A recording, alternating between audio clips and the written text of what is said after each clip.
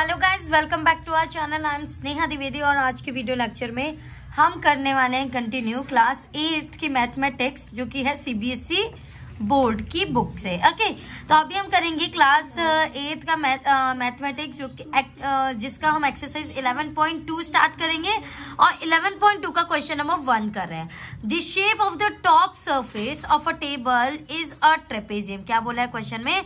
हमें सबसे पहले कभी भी किसी भी मेंसुरेशन के मेंसुरेशन हो या कुछ भी हो, हमें क्या करना पड़ता है? क्वेश्चन को रीड करना पड़ता है। सबसे पहले क्वेश्चन को अगर हम समझ लेते हैं तो हमें सोल्यूशन भी समझ में आ जाएगा। तो क्वेश्चन क्या कहा है? The shape of the top surface of a table is a trapezium. क्या बोला है? जो शेप है, किसकी? Shape of the top surface of a table. एक टेबल है, उसका जो टॉप सरफेस है, ठीक है, वो किस शेप में है? ट्रेपेजियम। हम फिगर ड्रॉ कर लेते हैं। हमें कोई बुक में वैसे फिगर गिवन भी है, अगर नहीं भी गिवन होती तो हम क्वेश्चन के अकॉर्डिंगली फिगर को ड्रॉ कर लेते हैं। ठीक है, जस्ट सपोज ये हमारी टेबल है इस तरीके से, ठीक है, और ये टेबल का टॉप है और ये किस शेप में का है? टेबल का टॉप ट्रेपेजियम शेप में है, राइट। अब क्वेश्चन में बोला है find the area, find its area, find the area of its parallel sides are, find its area. Question में क्या लिखा है? Find its area if it's parallel sides are.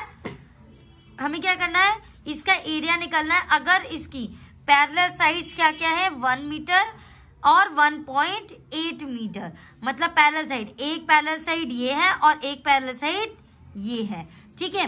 एक का क्या दिया है? 1 मीटर, मीन्स ये हमारा 1 मीटर गिवन है क्वेश्चन में और ये हमें 1.2 मीटर गिवन है, राइट। इस तरीके से इसकी लेंथ कितनी है? 1 metre and this is 1.2 metre. अब हमें बोला है and perpendicular distance between them is 0.8, और इन दोनों के बीच में जो परपेंडिकुलर डिस्टेंस है, मतलब इन दोनों में जो दूरी है परपेंडिकुलर, परपेंडिकुलर मीन्स इस तरीके से, ठीक है, ये परपेंडिकुलर, जो परपेंडिकुलर डिस्टेंस है वो कितना है? 0.8 मीटर। आई होप समझ में आया। हमें पैरेलल साइड्स दी है और परपेंडिकुलर डिस्टेंस बोला है, मीन्स उसका हाइट बोला है। परपेंडिकुलर डिस्टेंस को हम क्या बोल सकते हैं? हाइट बोल सकते हैं, राइट। अब हमें बोला है इसका एरिया, तो हम क्या करेंगे? सबसे पहले यहाँ लिख देंगे, हम क्या करेंगे? सबसे पहले इसको यहाँ पे मेंशन कर लेंगे जो जो चीजें हमें दी हैं। क्या हमें दिया है? पैरेलल साइड्स, ठीक है। One parallel side of trapezium. एक पैरेलल साइड कितनी दी है हमें? 1 मीटर, तो लिख देंगे 1 मीटर। फिर यहां लिख देंगे अनदर, अनदर मीन्स दूसरी, another parallel side, another parallel side of trapezium। कितनी दी है दूसरी parallel side? 1.2 metre, 1.2 metre, right. इतना समझ में आ गया आप लोगों को। वन मोर थिंग गाइज, अगर आप लोग आईसीएसई बोर्ड के स्टूडेंट्स हैं तो डोंट वरी, आप लोग कंसेप्ट यहाँ से समझ सकते हैं और फिर उसके जो भी सोल्यूशंस है उसको आप अपने तरीके से कर सकते हैं, बट कंसेप्ट को यहाँ से आप समझ सकते हैं इन वीडियोस के थ्रू। ओके, तो 1.2 मीटर हमें दूसरी पैरेलल साइड दी है, राइट। इसके बाद हमें क्या चीज गिवन है? हाइट। हाइट कितना है? मैंने क्या बताया? जो परपेंडिकुलर डिस्टेंस होता है उसी को हम क्या कहते हैं? हाइट कह सकते हैं। तो हाइट कितनी होगी मेरी? 0.8 मीटर। अब देखिए स्टूडेंट्स, जो हमारा एरिया ऑफ ट्रेपेजियम होता है वो क्या होता है? एरिया ऑफ ट्रेपेजियम क्या होता है? Half multiply some of 2 parallel sides, some of 2